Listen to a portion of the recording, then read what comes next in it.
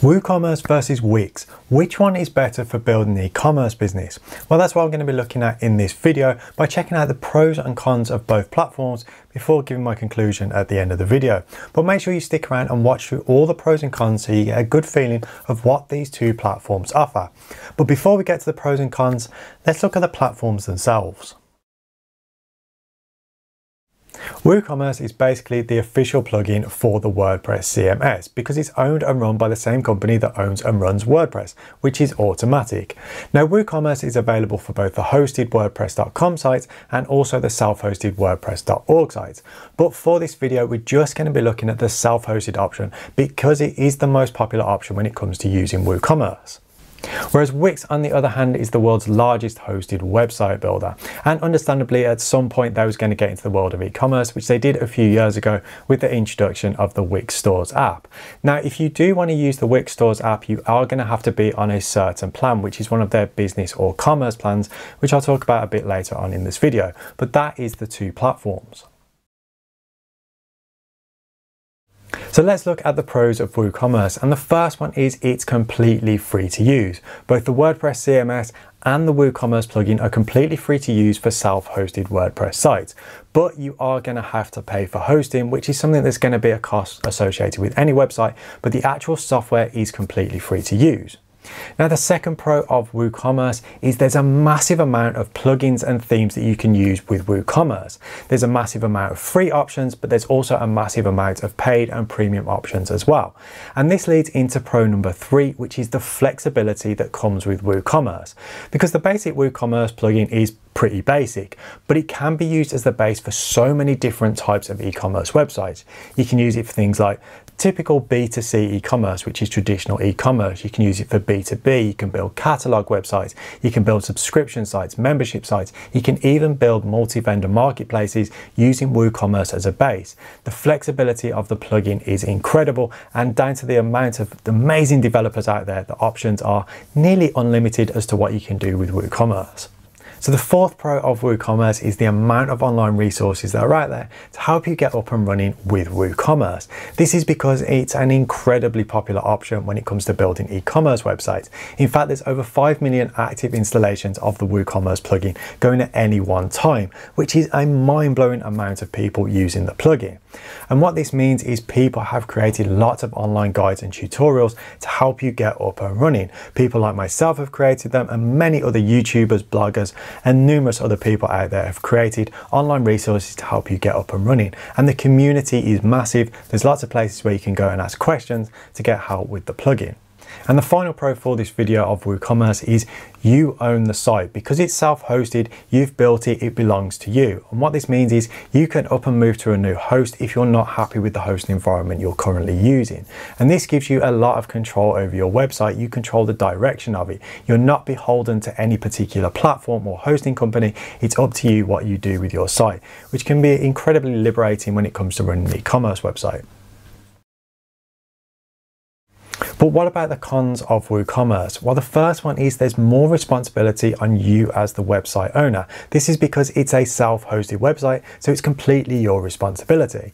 Now, your web host is responsible for making sure that your servers are secure, but when it comes to your actual website, so the front end of your site, it's your responsibility. So you've got to make sure it's secure, which is incredibly important when it comes to e-commerce. You're also responsible for the performance and optimization, so making sure that it loads quickly and it performs well on all different devices. And finally, you're responsible for the maintenance of the site, so making sure that it keeps working, make sure that it's updated, and making sure that it just works as you want it to. And this very much leads into the second con, which is WooCommerce has a much steeper learning curve than using a hosted platform. This is because of all the things I just mentioned that you're going to have to learn about, and you're going to have to make sure that it's all working properly. It is a much steeper learning curve, and especially when you're having to learn how to build websites and also having to run an e-commerce business as well, it does take a lot of your time, and you can end up actually wasting a lot of the time working on your website rather than actually running the business aspects of it. Now the previous two cons very much lead into the third one, which is there can be reliability issues with a WooCommerce site. And I know this from personal experience because I had a WooCommerce site for over 2 years. And the reason for this is WordPress and WooCommerce require plugins. If you want any kind of features or functionality, you're going to have to install additional plugins. And what happens is when there's updates, especially major updates to things like WordPress or WooCommerce, it takes a while for all these plugin developers to update their plugins. So you're going to have to do a lot of prep and preparation to make sure that your site updates properly, and when you do the updates that everything is working as it should, because it's very easy for there to be conflicts between plugins or plugins and themes that can cause your site to break. And there's things you may not even be aware of, things not working in your checkout properly unless you actually go through and test every so often. So reliability can be an issue with WooCommerce, and it's something that you do need to be aware of. So the final WooCommerce con in this video is there's no direct support available from the guys at WooCommerce, which is kind of understandable. It's a free open source plugin. But what this means is you are on your own should anything go wrong, as I just mentioned in the reliability section. Now, if you do purchase a premium plugin or theme from the guys at WooCommerce, you will get support around that theme or plugin. And this generally goes for any premium plugin or theme that you buy. But when it comes to your general website, if things go wrong with that, it's down to you to sort it out. There's nobody you can just call to try and get things figured out, which is something that you do want to think about and consider when it comes to choosing which platform you're going to use to build your e-commerce website. Now, before I get onto the pros and cons of Wix, I do just want to let you know that there is a full written comparison available for these two platforms, available on my website, Ecommerce Gold, and I will leave a link to that in the description below. So if you want to see more information about features and what they're like to use, go and check out my full written comparison, because it does cover things in way more detail than what I'm going to do in this video, because if I went through everything in this video, I'd be here forever and a day. So I just wanted to let you know that there is a full comparison available if you want to learn more about either of these two platforms. So let's look at the pros of the Wix platform. The first one is it's much easier for new users. This is because it's got a much shallower learning curve, because you don't have to worry about any of the technical aspects of running your website. Things like performance, optimization, and general maintenance is all taken care of by the Wix platform. You don't have to worry about anything relating to the hosting. You just have to worry about building your website, making sure it looks nice, and then listing your products and then getting some sales. This leads to a much shallower learning curve, and it also leads into the second pro as well, which is it generally makes Wix a more reliable option. Because they take care of everything behind the scenes for you, it's generally a more reliable platform because things don't break as much as what they do with things like WooCommerce. So for new users, this just makes it a much more appealing option because they don't have to worry about being a web developer as well as owning an e-commerce business. Another pro of the Wix platform is you get support, and if you're an English speaking user, you get 24/7 support from the Wix team. But there is a con to that, and that is actually contacting the Wix support team. They haven't made it easy on their platform, and if you check out my full Wix review, I go through that in much more detail in the cons in that, but they have made it very difficult to contact the support team. But it is nice knowing that even though it's difficult, there is a support team you can contact should you run into any issues. Now, the next pro of the Wix platform is it comes with a really good selection of features as standard. It's basically good to go for a traditional B2C e-commerce website from the get-go. Now, this is completely different to WooCommerce, where you basically need to install a core selection of plugins to get the basic functionality to where you need. Wix comes pretty sorted from the get-go. Now, if you do need specific functionality for your site, there's a good selection of apps relating to the Wix Stores app that you can install that's going to add that specific functionality that you need. Specific is a really difficult word to say in a video, but back on track, it does come with a really good selection of features as standard, and this means for B2C e-commerce websites, it's good to go from the time you sign up and install the Wix Stores app. The next pro of the Wix platform is it's reasonably priced for a fully hosted e-commerce platform. Now, it might seem expensive when you compare it to WooCommerce and WooCommerce hosting costs, but when you compare it to other hosted e-commerce platforms, Wix is considerably cheaper, with their top package coming in at less than $60 a month. Now, they do have an enterprise package which is $500 a month, but for most people, they're just going to be looking at the basic packages. Now, the packages that I'm going to be showing on screen now are the prices if you pay monthly. If you actually go on the Wix website, you'll see slightly different prices advertised. This is because these are the prices if you pay for that package annually, but the prices I've listed are what you pay if you pay on a monthly basis, so just be aware of that. But generally, the pricing of the Wix platform is very reasonable. And the final pro for Wix on this video is there's a really good selection of themes available, and the theme customization is also very good because there's 2 theme customizers you can use, but I would recommend if you're going to use Wix, use the ADI theme customizer because it's just way easier to use than the advanced editor. But it does come with a really good selection of options, and so there's a really good selection of themes available as well. So let's look at the cons of the Wix platform. And the first one is there seems to be some issues with the hosting environment that Wix uses for its website.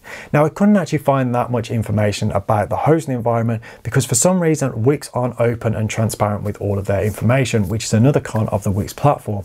But when it comes to their hosting environment, there does seem to be some issues because I put every hosted e-commerce platform through a series of tests, and Wix was consistently bottom of all the testing. When it comes to load time, it's much slower than other platforms, and when it comes to Google page speed insights, there's definitely some issues, especially on mobile devices. And this is something you do want to think about when you're building the e-commerce website, because you want to make sure that it's fast and it works well on all mobile devices, which does seem to be an issue with the Wix platform. Now, the second con of Wix, and something that I seem to be on my own about, is I don't think Wix is particularly easy to use. I actually find it quite difficult. And of all the e-commerce platforms I've tested, and I've tested a lot of them, Wix is the only one that I seem to spend a lot of time in the help center or Googling things on how to do things with Wix. It's not a particularly intuitive platform to use for me, and I just don't think it's particularly easy to use in general. The dashboard is quite cramped. There's 2 theme editors that you need to learn about. When it comes to installing apps, it's not a straightforward process. I just don't think it's particularly easy to use on a day-to-day basis. While it is easier to get up and running with than something like WooCommerce, on a day-to-day basis, I just don't think it's particularly easy to use. So the next con of Wix is you are tied to the platform. So if for some reason you've built your Wix website and you decide you want to move somewhere else, you're not happy with the service you're getting, you're going to have to go to a new platform and build a completely new website. You can't just up and move the site you've got like you can with WooCommerce if you're not happy with your host. And this can be a negative because moving platforms isn't the easiest thing to do. Trust me, I've been there. Now, the final con for Wix in this video is I'm not sure how scalable the platform is. This is because from everything I've tested on the Wix platform, it seems okay for small e-commerce businesses, but things like bulk editors and just general day-to-day running, for me, it'd be quite difficult to run a large e-commerce business using the Wix platform. Now, I know they do offer an enterprise package, but I'm not 100% sure what's included with that and what the major differences are between, say, the business VIP package and the enterprise package. But so from my experience, I don't know how scalable the Wix platform is, and I'm not sure it'd be the option I would go for if I was considering building an e-commerce business that potentially could be massive in a few years' time. Now, before I give my final thoughts on these 2 platforms, I do just have a quick request for you, and that is if you found this video helpful, please smash that like button because it really does help the channel out with the almighty YouTube algorithm. So thank you if you do smash a like on it. Also consider subscribing for more e-commerce related content. So WooCommerce versus Wix, which one is the better option? This one's actually a pretty difficult one for me to decide because neither of these will be my go-to option for building an e-commerce website. I much prefer going for something that's designed from the ground up for e-commerce. So something like Shopify or BigCommerce is going to be a much better all-round package to build an e-commerce website. But as this is just comparing these 2 platforms, here is my conclusion. If you are brand new to building an e-commerce website, Wix is going to be the easier option because the learning curve is much shallower and they take care of all the technical aspects for you. And you can build a pretty good basic e-commerce website. But if you're more comfortable with the technical aspects and you want something more than a basic B2C website, WooCommerce can be a good option just because it's so flexible. Let's say if you've got the technical knowledge, especially if you've got experience with WordPress, it can be a very good and very powerful option for building an e-commerce website. So for me, it does come down to your experience. If you're new, Wix can be a lot easier to get started with. If you've got good technical experience, especially if you've got experience with WordPress, then WooCommerce would definitely be the option I would go for. So that is my conclusion of the 2 platforms. But as I say, I wouldn't go for either of these if I was planning to build an e-commerce website. Just my opinion. So let me know in the comments below, what do you think? Which one do you think is the better option? So thank you so much for watching, guys. And as I said, if you found this video helpful, please drop a like on the video because it does help me out a lot. So thank you so much for watching, guys. I really do appreciate it. Stay awesome. I'll see you in the next one.